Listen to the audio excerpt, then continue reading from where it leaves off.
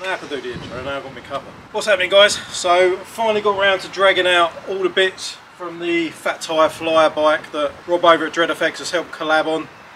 And it's fucking amazing. What a day, October. It's glorious out here, so we're going to try and smash out a few bits. Start making this thing resemble a bike again. It should look pretty sick. I'm going to take you in and show you the bits and pieces one more time before we put it together.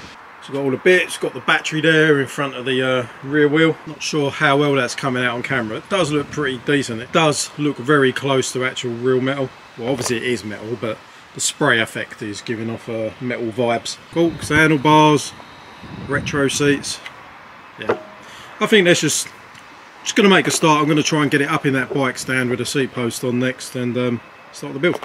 Right, she's all up on the stand. Seat post is in. The new retro seat is on. I've now got a basis to start building this thing up a little bit. Not sure if I'm going to get the whole lot done today, but it'd be nice to at least get this thing up and rolling. Maybe forks, handlebars and wheels on would be a nice stage to get to. Look at that paint shining in the sun. Absolutely glorious. But, I just love the way he's done these like the spray effects, make it look like it's been stressed by heat when it's just purely Rob's technical skills and ability. Anyway, I'm going to crack on and come back in a little bit when we've done a bit more.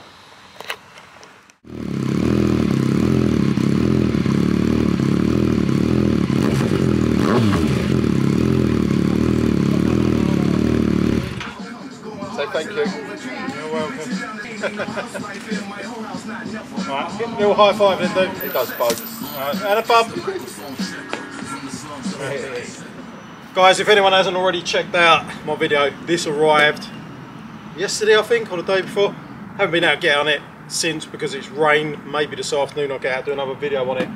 However, whilst building this bike today, I'm also trying to build a new home for this on the driveway. So behind me I've got a massive canopy to go over my window off the front of the house. I'm hoping to fit that today since the weather's nice. Show you a little bit of that. It should look pretty sick. I've got a ground anchor in the driveway and a few bits, but above this window here I'm going to try and fit the biggest canopy awning I can do without. I don't think you need planning permission. I'm pretty certain there'll be a Karen out there. I'll point out if I do on the internet as always. But yeah, so in this bubble wrap here in this box is a massive sheet of polycarbonate plastic, some huge brackets, 1.5 meters long. So I'm going to start getting this out of the packaging, see whether I can actually smash this out as well as a bike today, and then see what it's like to park the bike under there as an extra layer of protection from the weather. We've got the brand new gold bars on there, forks are on, new retro seats on, brand new display. What was that? It's a bit windy, things are blowing over everywhere here. Next thing, probably going to be putting the wheels on so it actually looks like a bike. We can maybe drop it down on the floor. I'm really excited for the wheels because looking at the moment this seat looks a bit too beefy for the bike, but once you get the 26-inch fat wheels on there I think it's going to start looking pretty sick. Also, whilst this is coming together, so busy, there's so many things going on. Yeah, whilst that build's going on that side of the driveway, look at the size of that.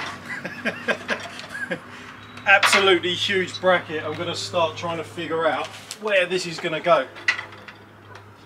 It's massive, isn't it? It's like ridiculous. So probably something like that or like that. Crazy, absolutely crazy. So trying to get this beast fitted up.